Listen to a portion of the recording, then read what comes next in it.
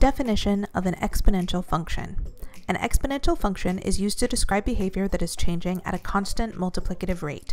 We can describe exponential functions with tables, graphs, words, or equations. An exponential function, f of x, has algebraic representation f of x equals a times b to the x power, where b is the growth factor, constant multiplier, or base of the exponent, while a is the y-intercept, or initial value. Assuming this table for f of x is exponential, let's find the remaining boxes. From -2 to -1, the outputs are multiplied by 3. Since there is a constant multiplicative rate, this will remain true for every input difference of 1. So as we move up to 0, we multiply 1/3 by 3 to get 1. As we move to 1, we multiply by 3 again to get 3, then 9, then 27, and 81. 1 is our y-intercept, and 3 is our growth factor, so we would represent this function as an equation with f of x equals 3 to the x power.